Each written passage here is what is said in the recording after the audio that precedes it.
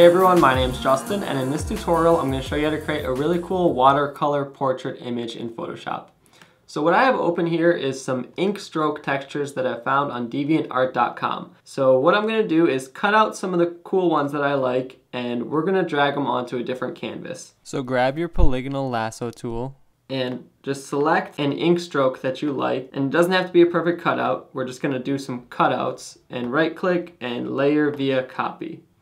Now I'll grab another one that I like. Make sure you have your background selected and right click layer via copy. So I'm just going to keep selecting my background, and I'm going to cut out about 5 of these different ink strokes just so we have some variety. So now that I've cut out 5 different ink strokes, we can start building our watercolor canvas. So this is the photo or portrait that I want to turn into a watercolor. So what I'll do first is I'll go to layer, new fill layer, solid color. And we're just going to use a solid white background layer. Next, we're going to head back to our ink layer, and we're going to drag on our 5 different ink splotches that we cut out. I'll lower this document here, and I'll drag all my ink strokes on here. Now, as you can see, these ink strokes are pretty large compared to the canvas size, which is good, so we can transform them down to a size that we need, and we don't have to stretch them out and lose quality. So I'll grab my move tool and press Command T to open up my free transform tool, or you can go to edit, free transform, and it's kind of hard to see the edge, so I'll zoom out here, and just holding shift I'm going to scale things down a bit.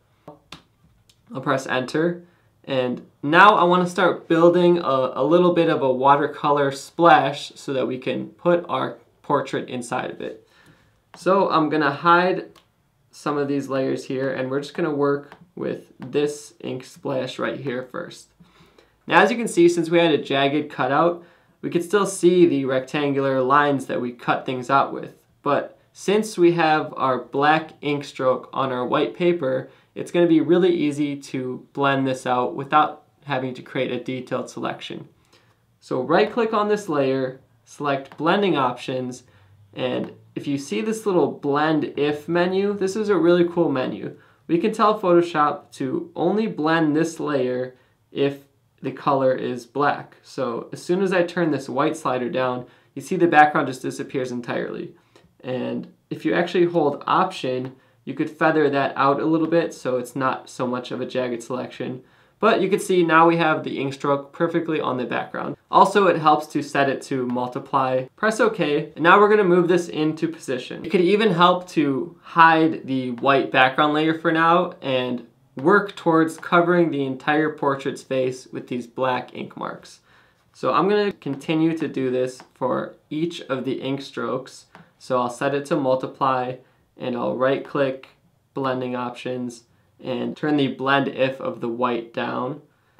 And I'm just going to build a kind of a splash that covers the entire portrait. If you want to make things easier so you don't have to adjust the blending mode of each layer one by one, you can actually just right click and copy the layer style of one of the ink marks and paste it on the other ones.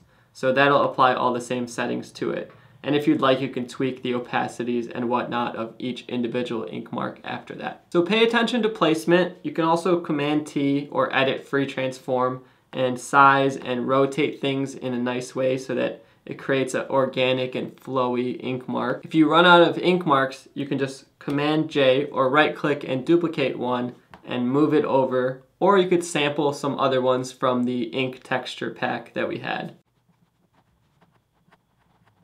So once you've completely covered your subject or created a nice fill for us to place our object within, you want to unhide your color fill layer and then drag your actual portrait or person on top of everything, so at the very top of your canvas.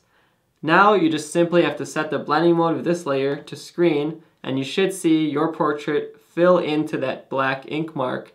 One final step I almost forgot to mention to add that watercolory color is to go to Layer, New Fill Layer, Gradient, set the blending mode of this layer to Soft Light at about 50% opacity, and then select OK, and you're going to use one of the Photoshop's default rainbow gradients just to make things easy. You can then adjust the style of this gradient as well as the angle and the positioning to find a color gradation that you like. So that's just one final step to add some of that watercolor color Hopefully you see how easy it is to create this cool image, and if you're not subscribed to my channel, make sure you subscribe to stay tuned for weekly tutorials. Thank you guys so much for watching, and I'll see you next time.